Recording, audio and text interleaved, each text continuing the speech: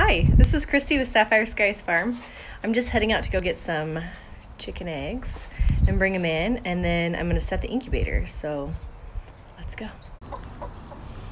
Okay, are you ready to see these ladies and gentlemen? There are men as well in here. All right. Hey guys, did you save me some eggs today? Of course you did. Of course you did. Let's see what we got. Oh my goodness, look at this silly duck. What are you doing, Missy?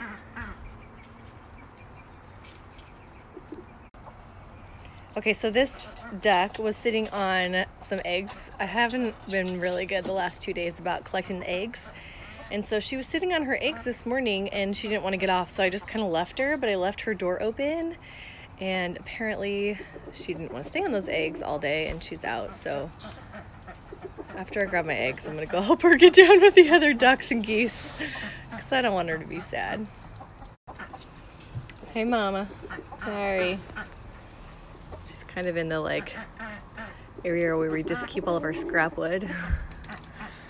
And just over that little ledge right there is where the other ducks and geese are. All right, here's our eggs.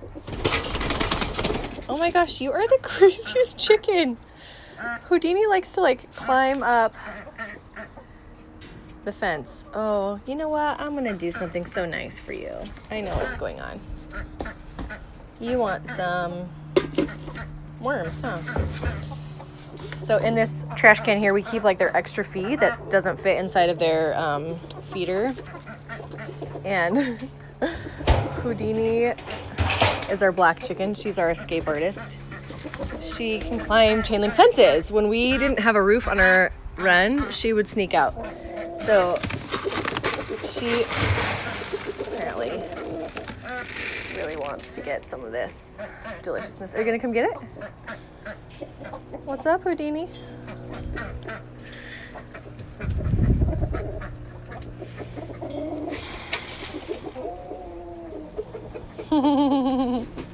They all love it. I'll grab this for the other ones too.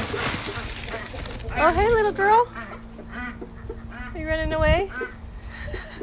I think she'll go over and sit by those eggs now. Where'd you go? Oh, she's going down by the other ducks. I'm gonna have to go save her. Funny ducks. You just never know what these animals are gonna be up to, you know what I mean? I'm gonna reach in and grab these eggs. There's one. Here's a few.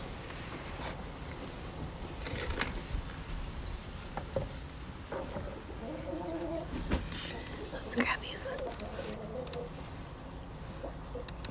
So I leave a golf ball in here because for some reason the chickens decide to lay their eggs by the golf ball. And if I don't leave the golf ball in there, they will lay them just anywhere inside there.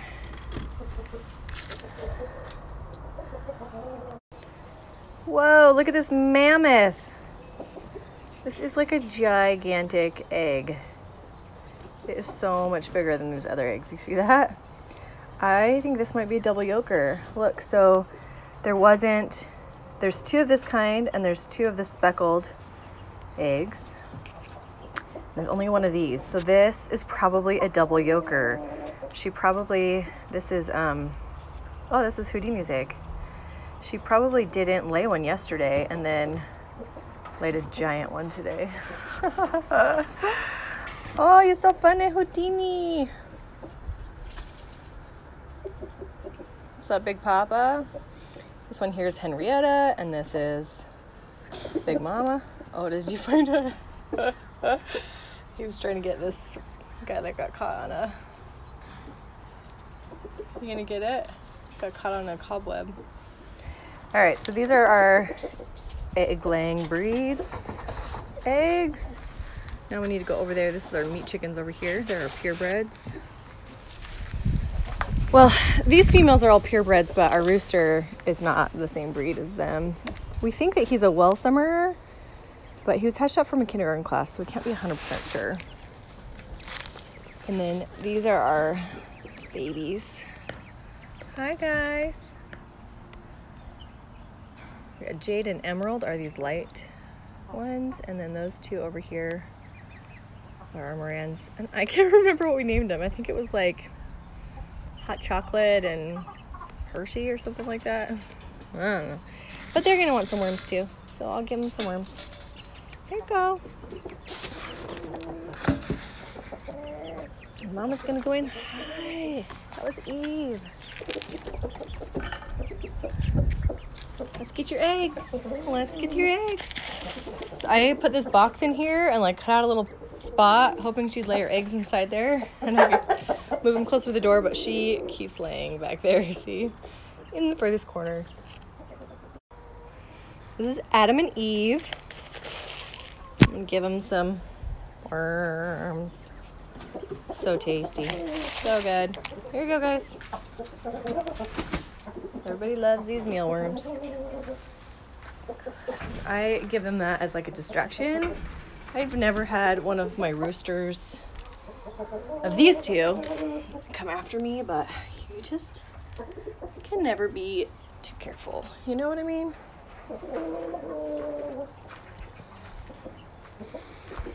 Every time I get out, I'm like, yes, I escaped.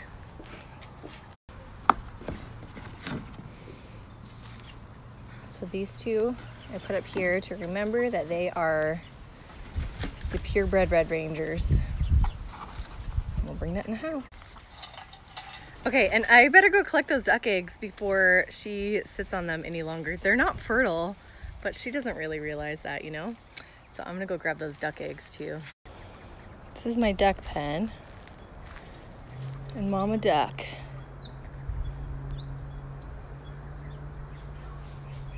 Hi.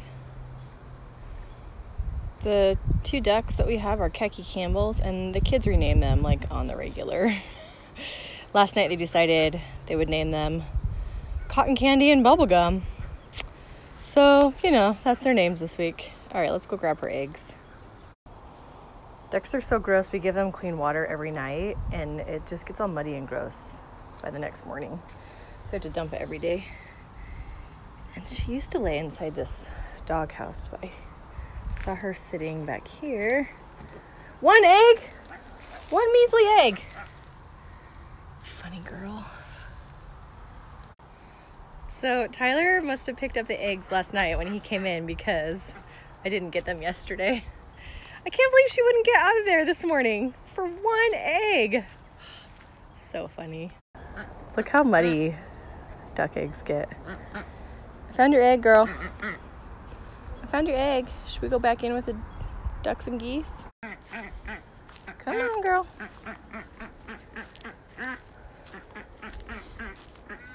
You're totally cute. She's gonna be so excited to get in there and take a bath. They love taking a little bath every day. And eventually I'm gonna have this clawfoot tub in there to be where they take a bath every day. You're gonna have to come back. Let me open your gate. Okay, I'll go this way. I'll go this way so you'll go in. Oh, dang it, I should have closed that.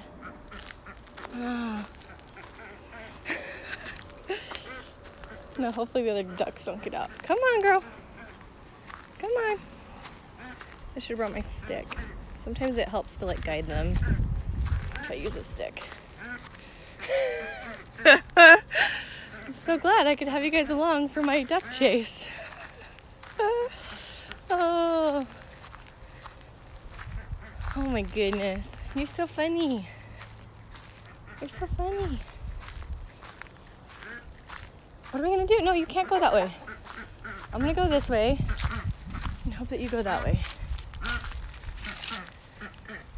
Here she goes.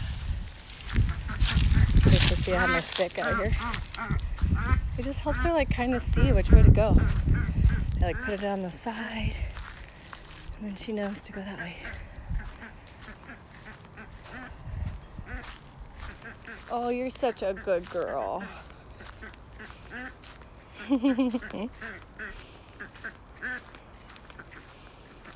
So these are our Khaki Campbells, and then we are hatching out Welsh Harlequins. That'll be done in about 20 days. Don't come bite me. Don't come bite me. No, you just stay. Hi, Emmett. I'm so glad.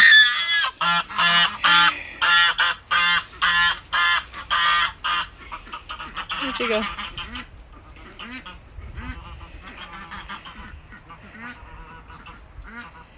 So glad he likes to protect his little ladies. All right, everybody's safe and sound. So funny. You just never know what's gonna go on with these animals. You know what I mean? Let's crack up. All right, let's get these eggs in and get them in the incubator. Okay, since I'm walking by it, I thought I would show you guys the space that we're working on right now. It's gonna be where our goat pen will be. I'm really excited to get goats. They're coming in 2 weeks-ish. And I want to make them a really cute little space to live. So I'll show you what we have going on here. Okay, so it's a hot mess right now, but these are what we're going to use kind of as fence panels, and they're going to go like across here, across there. We're going to have one pen here, another pen here, and this is going to be a milking station over here, and hopefully that's enough space for that. It's one of those things you don't really know until you're doing it, you know? I'm learning. So we're trying to make this all out of recycled materials. So these are actually from old shelving from the Postal Service, the U.S. mail, you know what I mean? So I think I'm gonna spray paint them gold and try to make it very Kate Spade. Because why not have a stylish goat pen, huh? We're also going to use a bunch of wooden pallets and fence posts. No, not fence posts, fence panels. And yeah, I think it'll be really interesting to see if we can make this all from recycled material. The only stuff we won't use for recycled will be nails, unless I can find some used ones somewhere that are in good shape. And we want to make sure our fence posts are really strong, because the goats are stronger animals than like so far we only have birds, right? Ducks, chickens, geese, turkeys. So we want to make sure that the goats don't break their enclosure, and of course we don't want any predators to get in. So the posts will be secure, you know? Okay, I'm inside now, and let's show you what our incubator setup looks like. So I've just got it up on a table, and then this is it with the lid off and the eggs inside that I had collected before today. And this is what it is. It's a hovebator 2370, and it is not plugged in yet. But this is our hydrometer. So it tells you the, this is how humid it is. And then these are the temperatures. So once this is inside the incubator right here, it will register as the out. And it should be quite warm, 99.5-ish. And then this is like the temperature of the current air. Okay, and then these are the eggs we just collected. I want to make sure before I forget that I write Red Ranger on these. Usually I use 2 hands, so excuse the mess. And then these are the Easter eggers. So Easter egger is any chicken with a blue gene. And our Americana, even though she doesn't lay blue eggs, she has the blue gene.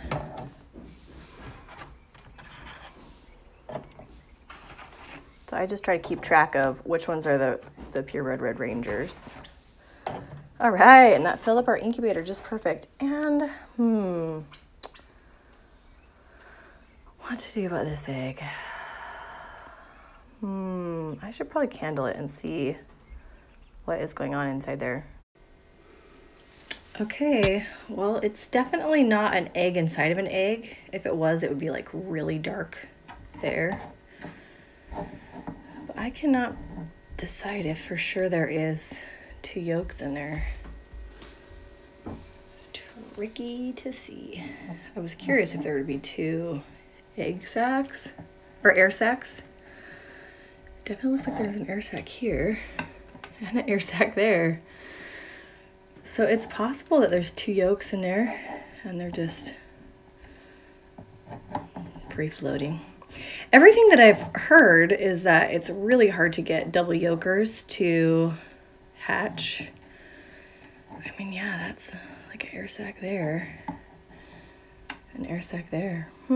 Interesting. All right, so you know what? I'm just gonna try it. I mean, there's an extra spot still in my incubator. I might as well see what can come out of this thing, you know? I feel like every time that I incubate, there's like something new that like makes it different, you know? Like it's always a constant science experiment. So I guess this time it will be if this one will hatch and if it will be 2 inside there. I'm hoping when I candle at about 10 days that I will be able to see if there's 2 growing in there or not. And who knows, maybe it won't even be viable. You never know. Okay, so as far as which way to put this, since I saw that there was an air sac on either side, I don't know. This side seems a little bit more like the other tops. I don't know. We'll see how it goes. So I took the egg turner and the little grate and moved them over here. And this is what it looks like inside. So what I do is I put water in the outer cell. And if the humidity is too low, I can always add more water to the other cells. And if it's too high, I can always empty out the one cell. Just adding water. Try not to spill it everywhere, like I just did a little bit. So my last hatch, I had an egg break on probably the very first day. And so I did what's called a dry hatch. I was really worried that the incubator would get full of bacteria.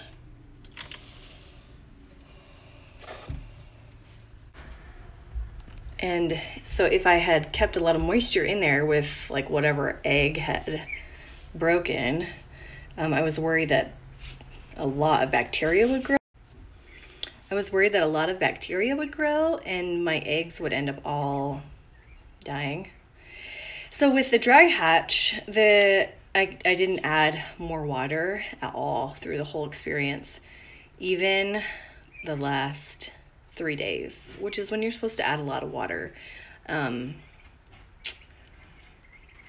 I figured either I was gonna have eggs that all died from like overload of bacteria, or some of them maybe wouldn't make it. And it turns out that I only had maybe 8 eggs that didn't survive. So out of 41 eggs, I still got a decent amount of chicks. So that's pretty good. A few of them weren't fertile when I candled. So in the end, I think we ended up with 28 baby chicks, which is much better than none, you know? But I was really scared. I was like reaching out to everyone I knew that were incubator people. You know what I mean? I was reaching out to anyone I knew that had incubated before to see what they thought I should do, and none of them really knew what to do. So I guess that was my science experiment last time. Okay, so we have our eggs all in. We have the egg turner in. There's a little slot here for the cord to come out. Okay, now our lid is on, and same with the bottom. We need to make sure that there's the egg turner cord is there. Ta-da! Many, many eggs. Okay, now I'm putting my hydrometer in there. I just let it set right on top of one of the eggs so it can still rotate, but it doesn't get stuck in it. Sorry, it's hard to see it, but all right, time to plug it all in.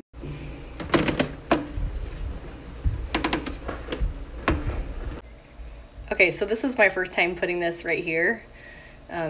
We've had it like in the kitchen. So this is my first time putting it by this window, and it turns out that this plug doesn't even work. So I have to now move the whole table, so we'll see how it goes. Okay, I got it moved and now it's on. So this is the current temperature, which is like what the air outside is, and that will warm up once it hits 99.5. Just showing it's showing the same temperature. Once it warms up inside there, it will start the process of turning these eggs into baby chicks. So of our last hatch, we kept, I think it was 6 of the Red Rangers to grow and have them become our meat birds. And then we kept one bird that was just like cinnamon colored. I don't know how to explain that any better, but I've never seen a chick this color. And we're just interested to see what he turns out. We've hatched out probably 4 batches already of these same chickens. And this is the first time we got one that was cinnamon. So let me go show you what he looks like, or she. Hopefully it's a she, because if it's a he will be dinner. So hopefully she will turn out to be cute when she grows up. Hey ladies. Okay, so these are the 6 that are the Red Rangers. Mom and Dad, Adam and Eve. And this is our one that's brown. Isn't it so cute? It has just like a tiny hint of gray in the leaves, in the wings. And so this is the one that's cinnamon, and it has just a tiny bit of gray in the wings. So I can't tell if it's from Big Mama, who is a gray Americana, or if it's from Henrietta. No, sorry. Or if it is from Houdini, our all black bird, and just somehow got the genes to be more brown. But I like it. Hi. Hey, cute little birdie. So this is the one that the kids like the most. And so we will keep it. But I did warn them that if it turns out to be a boy, I'm not keeping it. Because purebred boys are the only ones that get to have a future home in our farm. Isn't it cute? And these are the duck eggs. They have about 2 weeks left till they hatch. They ironically will hatch the same day as we get our goats. So, you know, why not add more crazy all at the same time? For ducks and geese, I have to spray them with a squirt bottle every day while they're incubating, several times a day, because they do much better in a much more humid environment, but for some reason not a constantly humid environment. Like when the mom goes to take a bath, she will come back and she'll be all wet and she'll sit on her eggs. And they also get a break during the day. So I had just taken that lid from this incubator downstairs and used it to candle that chicken egg, that one that might be a double yolker. So I'm just putting this lid back on this incubator, and I'm gonna give it a little squirt. So I almost forgot to give it a squirt. And that's it, pretty exciting, huh? Just a little squirt down. Make sure that stays closed. It's always tricky to see on these, but the temperature cooled down a little bit because I'd taken the eggs off. It says 88.5, and currently the humidity is 90 because I sprayed 91. I sprayed the water in there, but it will quickly go back down to somewhere in the 40s or 50s. This morning, I opened up this bag full of loquats and started peeling them and pitting them, and we did some juicing, and I'm gonna can some of them as halved loquats. So we'll drink the juice for dinner tonight, and I'm gonna head out to the garden. This is my current garden gate. It has a pumpkin that just was a volunteer that's decided to grow across it. And it makes me laugh every time. So I may end up with a pumpkin. all the way up my garden gate. You just can never be too sure of these things. Look at it going. It's up and down, coming into my artichoke. Maybe it'll grow in with the cauliflower. I found a cauliflower head forming today.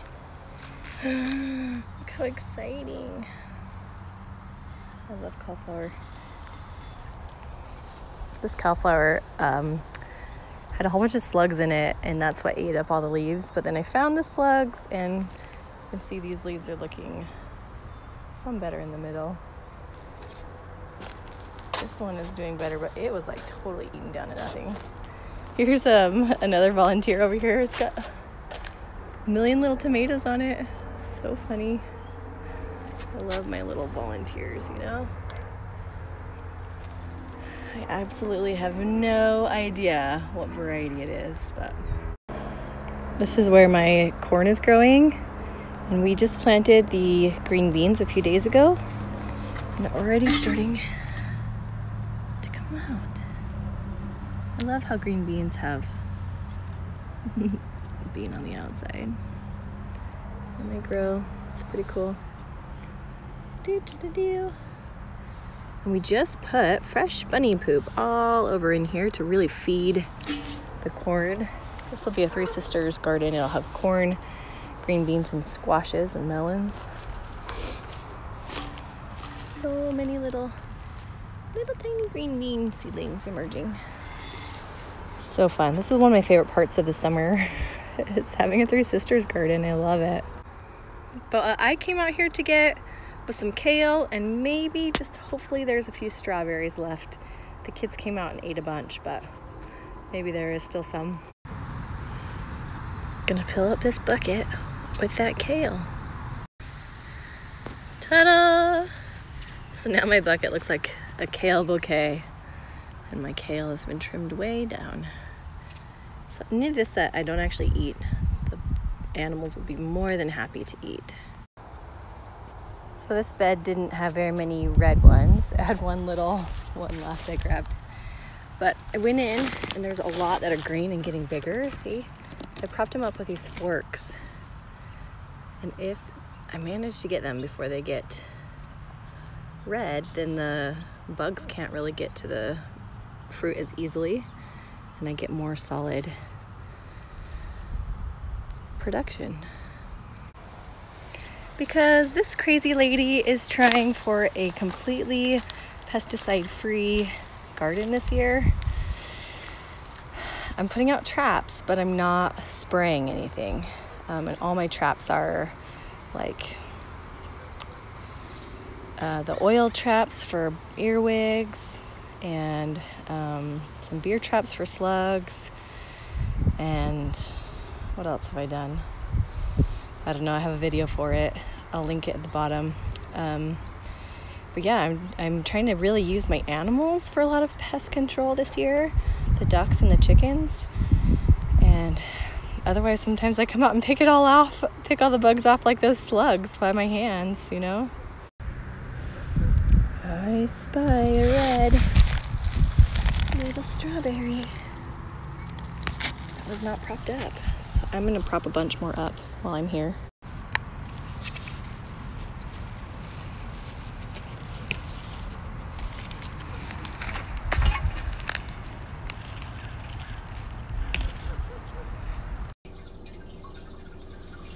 Check it out. My little tadpoles are turning into froglets. So this guy's gonna have to go into the pond tomorrow morning. And I think there's another one back there that's starting to look like it's turning. Let me see if I can find him now. Oh yeah, the one right in front of this white rock. Right there. Funny. Oh, look at him now. Super cute. So I want frogs in my garden because they will eat a lot of bugs. And hopefully my ducks don't eat all of the frogs.